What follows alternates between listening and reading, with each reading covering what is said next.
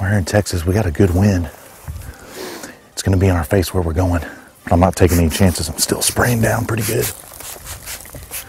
Can never use too much of this stuff. But Stephen Hurd's running camera. Him and I looked at a bunch of photos last night. It's opening day for bow season. And saw some good deer over here. We hunted this morning, saw a couple of nice deer. They were too young, but I know there's a couple of mature bucks going to where we're going to be hunting this evening. We have not been in there at all, hardly at all in the off season. We did a new setup over there recently. I'm fired up, man. The deer are hitting it hard. So we're going to go ahead and get out there. It's going to cool down a little bit later. I think we're going to be good. I'm fired up. Hopefully we can get a good buck down.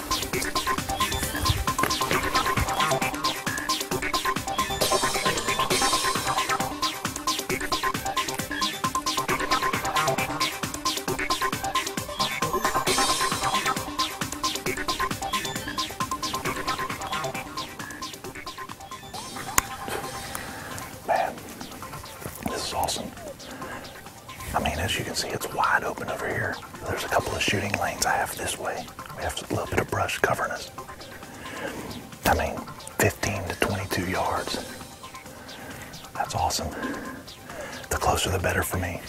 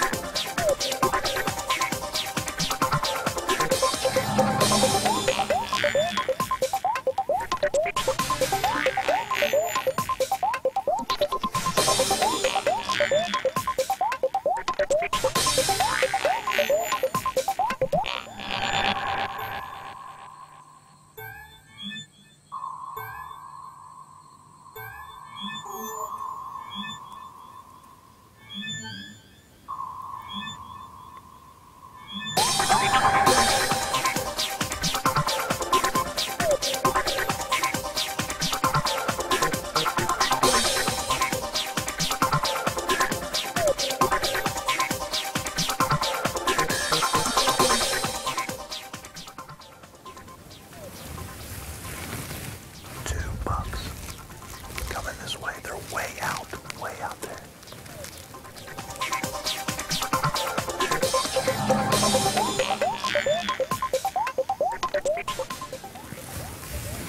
Steve, those are two good bucks.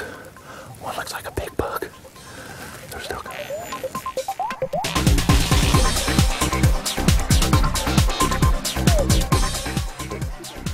At this point, I knew what deer it was, and I knew it was time to get nervous.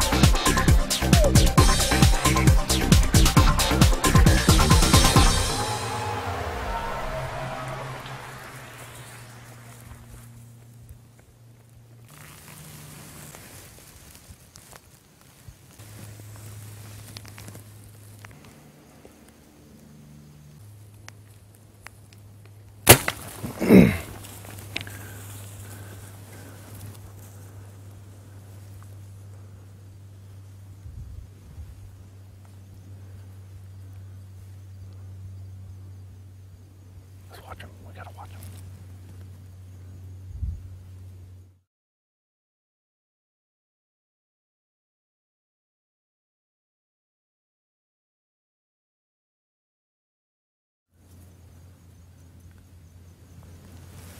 Oh man.